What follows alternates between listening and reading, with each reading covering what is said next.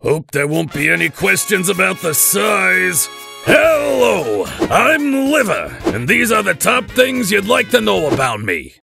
Even with 70% removed, a liver can regenerate and go about its work. I'm like a frickin' Deadpool.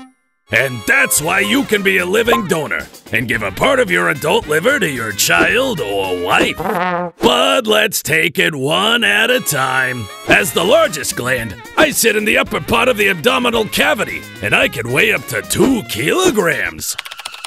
What do you mean, what for? So you don't croak! Okay, to put it simply, I'm a sort of filter for the whole organism. The filter that's supposed to daily clear the blood of toxins, get rid of the old blood cells, make about 1 liter of bile to digest all the shit that you've eaten. I even got myself a bladder buddy to store all the bile. And for all the work I get, I'll tell you what I get, a bunch of diseases! Some numbers. About 2 million deaths a year are due to liver cirrhosis. 25% of adults in the US have non-alcoholic fatty liver disease. Just so you know, it's asymptomatic and also fatal. Moreover, there's alcoholic disease, viral hepatitis, liver tumors, and that's why liver transplantation is in such high demand. Don't worry though, there are symptoms that can let you know if something's not right with me. I won't hurt you, unlike your ex, because the nerve endings that transmit the pain are in a capsule. So if it hurts in your upper right abdomen, just below the rib cage, it means your liver's enlarged and the capsule is stretched. And that's not good at all.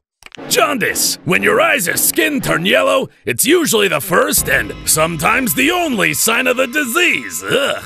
Loss of appetite, abdominal distension, blood vomiting, pain in the right shoulder when it wasn't injured, disease, and extreme fatigue. These are all signs that we got problems, but honey, if you want the correct diagnosis, take a trip to your doctor.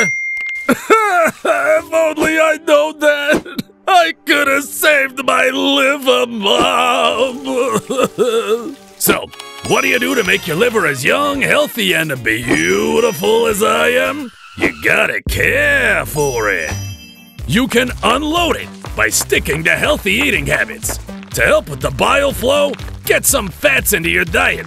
Hot, sour, and bitter products can also stimulate the bile flow. I love it when you drink tea and relax. But there's one thing that your liver and I would be most delighted with.